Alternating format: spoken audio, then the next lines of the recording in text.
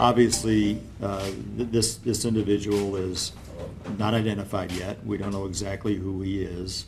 We're working on that. I would imagine it's a male who's about 20 years old. That's a range. So this evening we had reports of looting on West Florissant. So we had a situation where a couple businesses had been broken into. In fact, one business they went into, they took the cash register out, they dumped it in the street.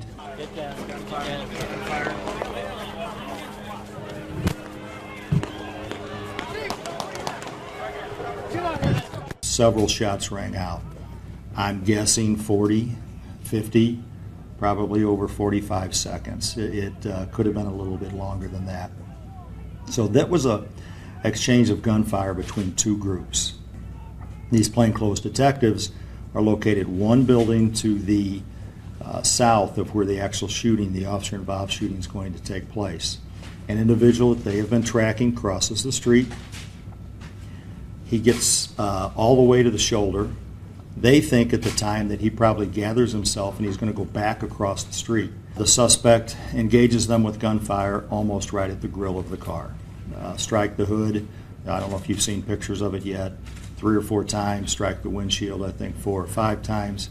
The plainclothes detectives return fire from the inside of the van, but they don't know if they hit him or not. They don't really know.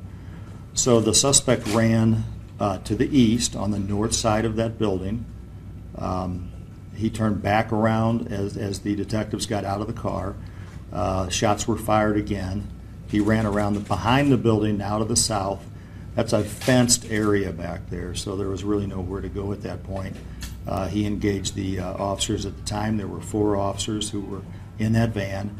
All 4 fired at the suspect, and the suspect fell there.